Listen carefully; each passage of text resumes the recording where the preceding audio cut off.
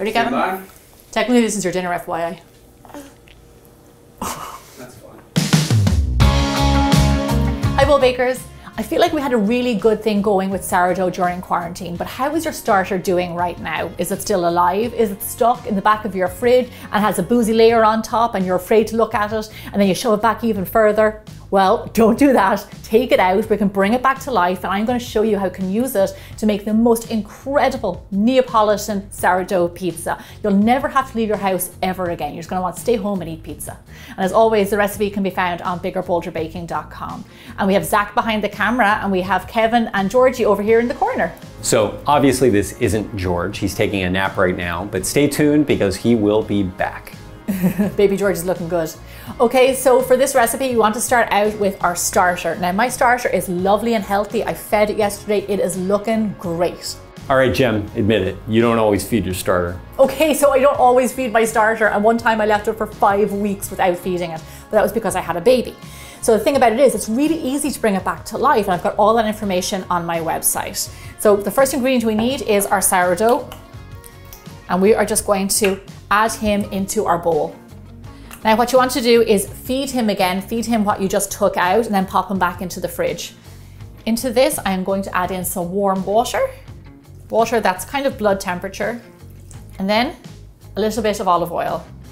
I like olive oil in pizza dough. It just makes the dough kind of soft. And then with a whisk, just whisk these together. Now, this is important. Come here to me, I want you to listen to this.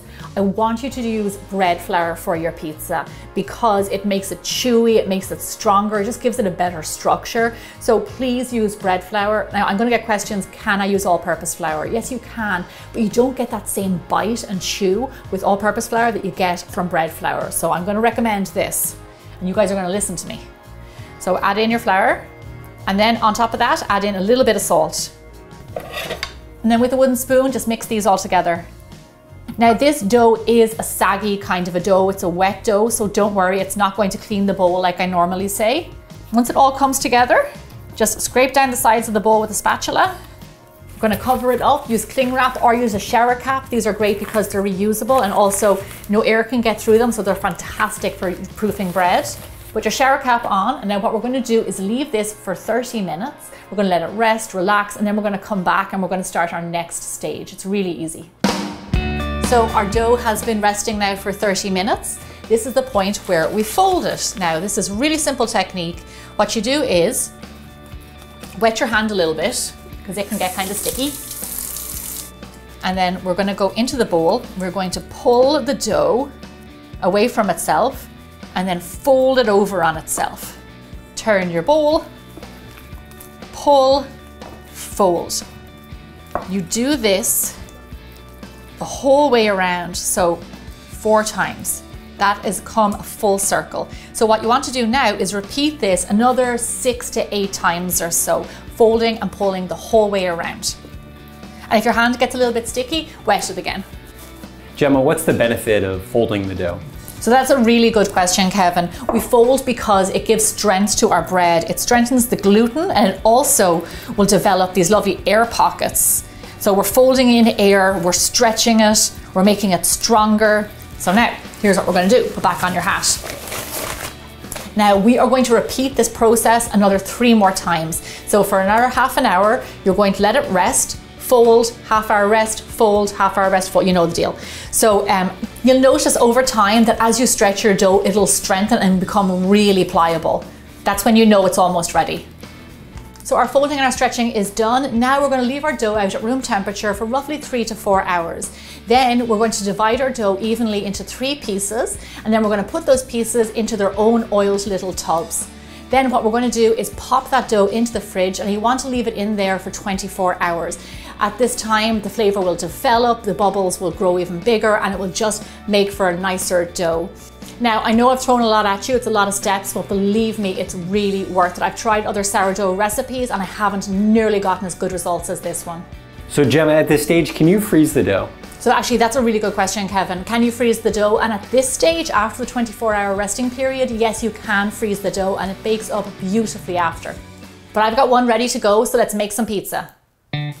So bring in a piece of parchment paper because we're going to roll our pizza out on that. and we're going to dust it with a little bit of semolina, or you can use just regular flour.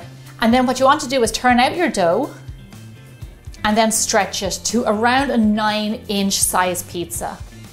Go a little bit bigger if you want, but this will give you a nice thick crust and a thin base. So you'll notice that the dough is really pliable and gorgeous. You're going to love working with it. Okay, gorgeous. Now decorate your pizza however you would like. I'm going to go sauce, cheese, and then simply a little bit of homemade pesto. So the point of the parchment is so we can slide it easily into the oven.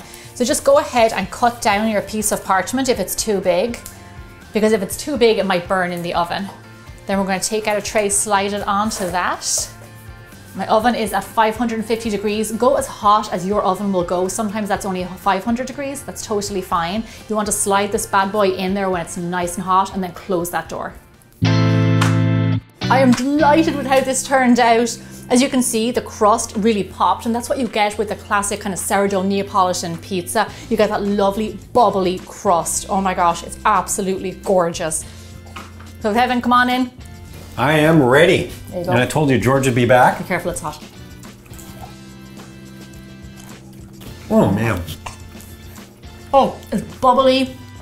The great thing about sourdough is that it's nice and soft, so you get a really good chew, and that's from using the bread flour as well. There's so much flavor packed in this. Gem, no more delivery for us. Nope. Absolutely yummy. You're gonna love this one. Recipes on the website, and we'll see you back here again really soon. Thanks, guys. Bye. A nice Georgie, huh? Very soon, I promise. Very soon.